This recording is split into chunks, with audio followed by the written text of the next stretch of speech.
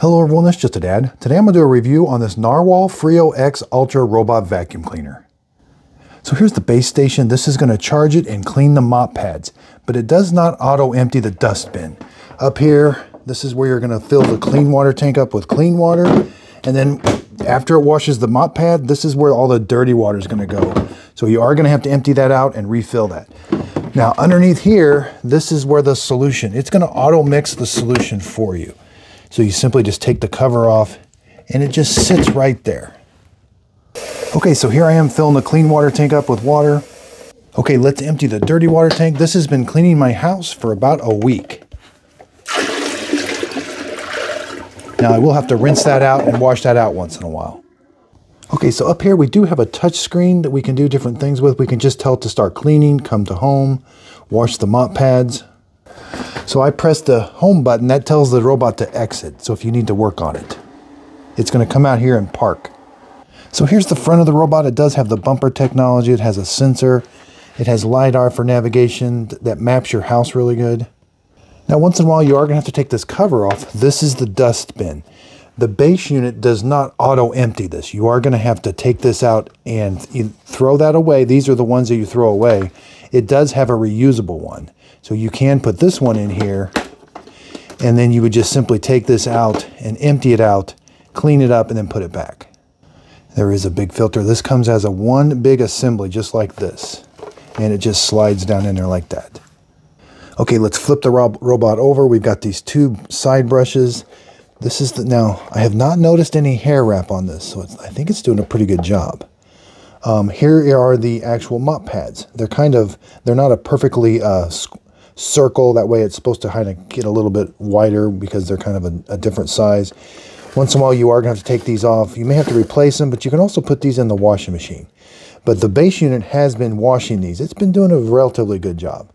Now the robot can lower and raise these depending on if it's on carpet. Now inside the base unit, it does charge it. It fills up the robot with water and solution, and then it also cleans the mop pads. But once in a while you are going to have to take this out. So you can see once in a while I do have to take this over to the sink and give this a good cleaning. Okay, so it's got a really nice app that does a good job of mapping your house. You can give it different names. It kind of knows where the carpet is, but it's a good idea to show it where the carpet is with the app, divide it up into the different rooms. Now if we click on, we can do vacuum and mop, vacuum then mop, or vacuum only. And we've got different levels that we can use. In the Freo mode, it's going to automatically adjust according to how dirty everything is. Now we can go into settings and do different things like turn on and off the edge mode, smart, clean.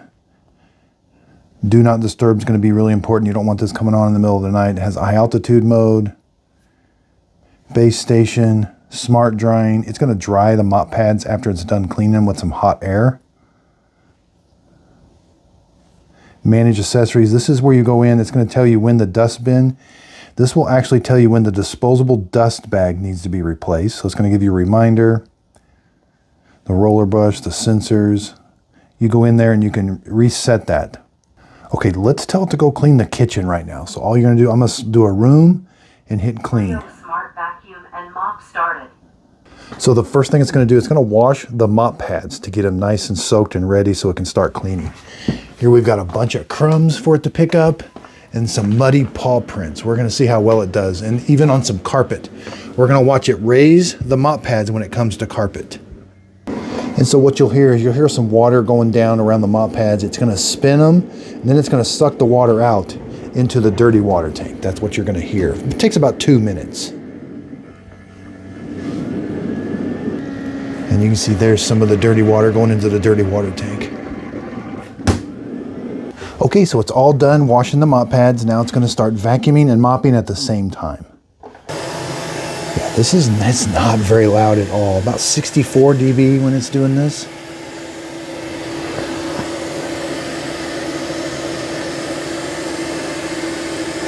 And it's putting down a lot of water. It is mopping pretty good. All right.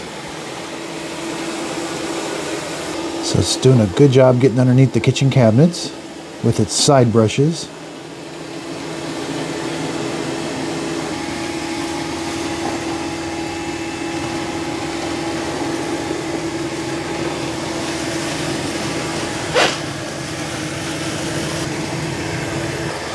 Now once it does the perimeter of your room, then it starts to go back and forth to get in the middle of the room.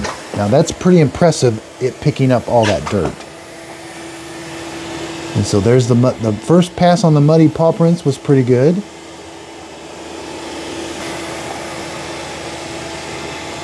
So there's the muddy paw prints. Yeah, it smeared it a little bit.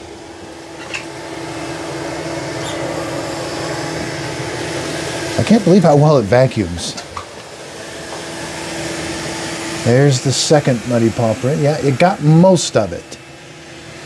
With that kind of mud, it might be best to do 2 passes, but boy, I think it got all of it. And it's doing a really good job with these crumbs.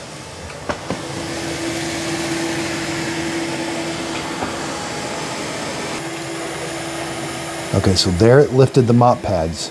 Now it's going to go on to carpet. Now here's where those muddy paw prints were. It did a really good job. Okay, so it's coming back to wash the mop pads.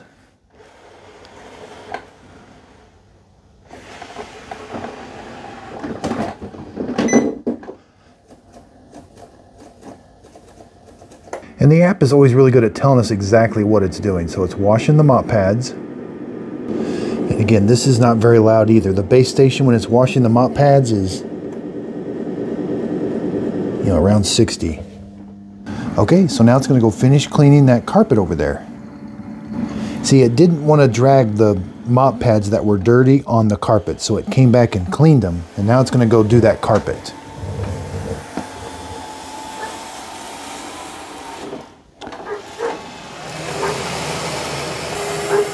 So now it's going to vacuum only. It's doing a pretty good job vacuuming.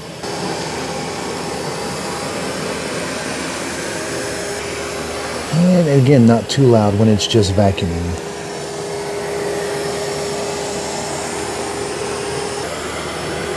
Now it is struggling. Some of the crumbs are kind of close to the carpet. When it was there, it kind of struggled. So maybe having it do 2 passes would help.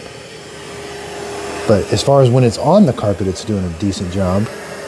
Okay, so it says it's all the way done. It's going to come back to the dock. And we know that because it says cleaning is done. Okay, so you might have heard something it calls air compression.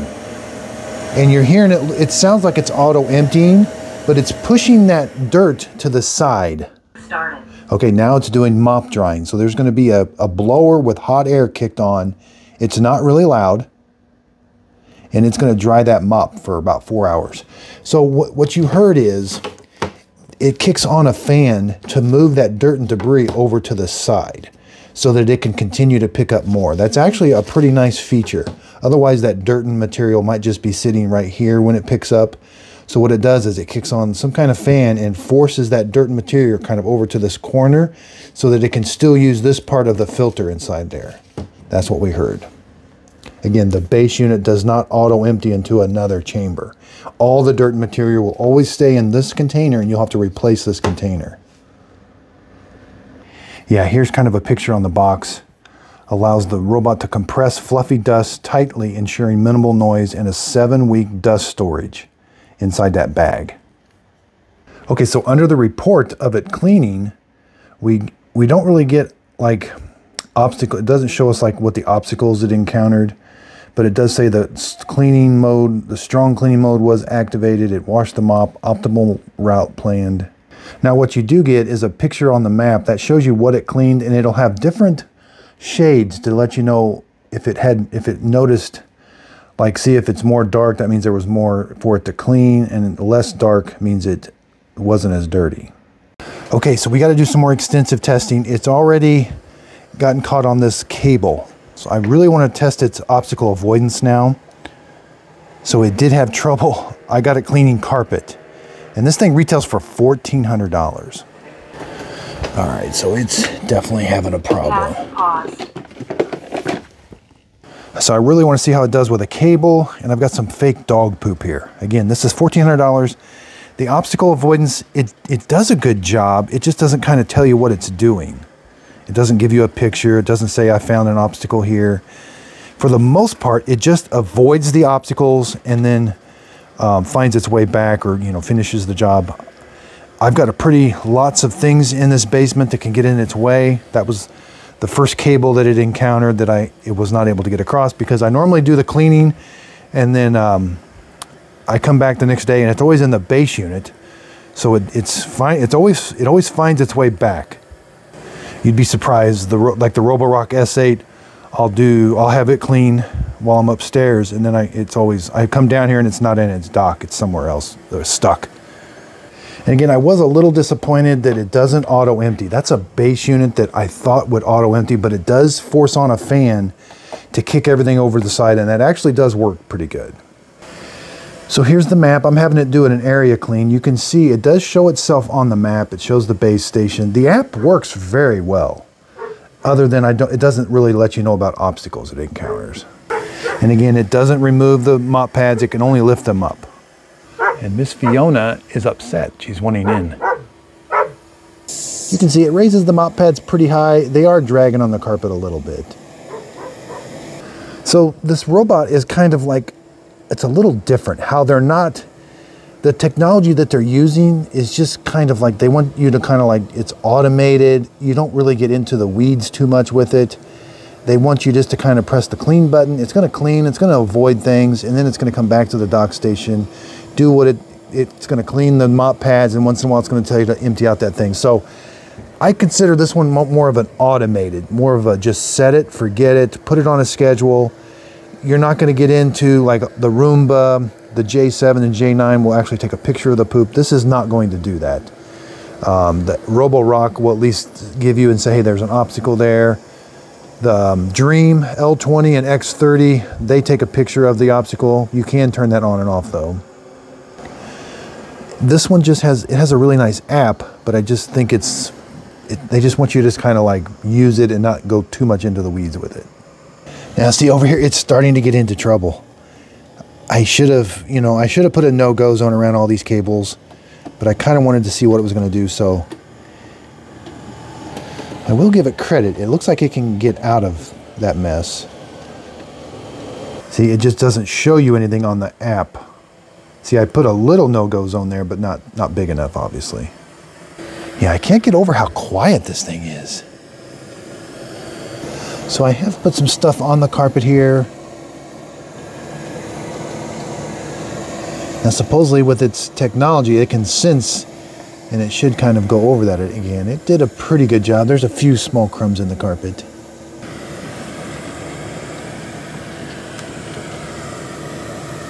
You know, for as quiet as it is, I think the vacuum actually works pretty well. Yeah, not too bad. Definitely really shines on hardwood floor. This thing really does shine on hardwood floors. I did think its mopping ability was really good. Okay, so we're getting to this middle section here where I've got a bunch of dirt and hair. I was hoping it would, missing cables is really hard to do now. Dog, so it didn't hit it there. This will be the true test. Okay, so is it going to avoid the dog poop? Boy, it wants to. No, I don't. It does an okay job. It did sense it. It did kind of, well, actually, that's not too bad of a job, actually.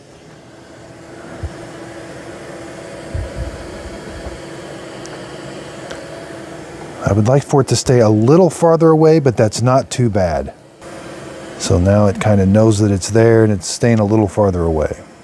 Now it goes right around it. How can it do with a small cable? No, it runs it right over. Yeah, it ran it over. While we got it, let's take a look. And then here's that dust bag. It's weird having it on the front, but everything goes in that dust bag. And then remember, when it docks itself, it kicks on high air to move all this dust over to the side. Yeah, the cable did get caught in there. Now I will be comparing it to the Dream L10S. Here I've got the Roborock Q Revo, the S8 Ultra. I got the Dream L20 and the X30 upstairs. I'll be comparing it to also. I also do other vacuum cleaner reviews. Here I've got the Roborock Q5, the Eureka, the Roomba J7. Lots of videos on Tenneco's. And back over here, where the material was on the floor, it did a good job. It did struggle right here where the material was up against the carpet. Like I could tell the suction was kind of straddling the carpet and this. That it did struggle there, but it didn't get everything out of the carpet. But you know, this room looks relatively clean. And you can see how it changes color. That's how you know where it's cleaned. Okay, so here it's going back to the base station. I must say, it finds the base station rather well. It docks itself. I did have at one time where it kind of couldn't dock itself. I think that was in the setup. I have a setup video on this, how to unbox it and set it up for the first time. It was a little complicated, not too bad. I felt like the instructions could have been a little bit more detailed. Now you'll hear it kick on. I think it's going to kick a fan on. No. Here's the different things for the base station. We can go in and change different settings, add detergent automatically. Let's... Drying and disinfection started. I don't know what the drying and disinfecting is. Maybe it's just drying only? I don't know. Shows a picture of what it's doing. And again, if we go to the history, we can see this one, the area one, it doesn't show us any obstacles. Yeah, that's one thing with this app. Every time I try to zoom in, now maybe it's trying to, it kind of repositions it. It can be a struggle. So, yeah, see, the app with zooming in and out on the map is a little finicky. Here's the details, optimal route, paused, resumed. Yeah, it doesn't really say it found an obstacle like pet waste. Okay, so in my scoring, it's hard to score this because it doesn't have auto empty, but it did get a B plus, 89 out of 100. I think it does a really good job with a lot of things. So again, I'll put a link to this in the show description notes. I am going to recommend this. Now, if you have hardwood floors, I'm definitely going to recommend this. It at least gives you a notification when it's time to change that dust bag or this bin. You're supposed to clean this out. So it does have this reusable one. That is a nice feature. Again, it just doesn't auto empty it. So this again reminds me, after the setup, it's kind of like a set it and forget it, put it on a schedule, and I think it's just going to work for the most part. Again, it always found its way back to the dock. You know, if you got some things on the floor, it is going to kind of run them over, but it doesn't get too tangled up with things. And as far as base station, this is one of the nicest base stations. Now, everything is kind of hidden. You have to press the undock button or the home button to have the robot come out to do any kind of work on it. Again, yeah, it looks really nice. I got to give them credit for that. This base station, yeah. And I think this was one of the best mopping ones. You know, granted, it does still smear it. It doesn't soak up. It doesn't suck the water up that it's mopping. So, but it actually did a pretty good job of mopping. You know, this really could be an A or a B plus. Again, they don't advertise that it's auto emptying, but they don't. You know, anytime you see a big base station, I automatically thought it was going to auto empty. But I think that bin is big enough. You know, if you have a big house with a lot of pet hair, this one may struggle. This one may struggle with carpet. So if your house has just a little bit of linoleum and a lot of carpet, this is probably not the way to go. This is probably going to be this is really a nice one for hardwood floors, linoleum, a lot of that. I think this thing really does shine. One thing, so the price point, $1,400. That's pretty expensive. It should have for $1,400. It should have. So I'm going to keep my B rating. It should have a little bit better obstacle avoidance for $1,400. And you know, the Dream X30 and L20, they leave their mop pads back at the base station. That's the same price point as this. They have auto empty. Now they're bigger. They don't look as nice as this. This thing looks really nice. But the other ones do have a few more features that I do like better. I could probably talk about this all day, but I got to do some more comparisons with it because that's when we're really going to find out. We're going to set this side by side with those, see exactly how it does. Be sure and check me out on Instagram. Look for my logo, Just a Dad Videos on Instagram and Facebook group page. If you could, go over there and hit a follow. That helps me out. I do free giveaways there. When I'm done with these, I do give them away for free. I really do appreciate everybody's support. If you want to see more robot vacuum cleaners, hit the subscribe button. And also, if you could, hit the thumbs up button. That helps out my YouTube channel. Again, underneath the video, I'll put a link. I bought this with my own money. Would I spend $1,400 on this? Man, it's got to go on sale.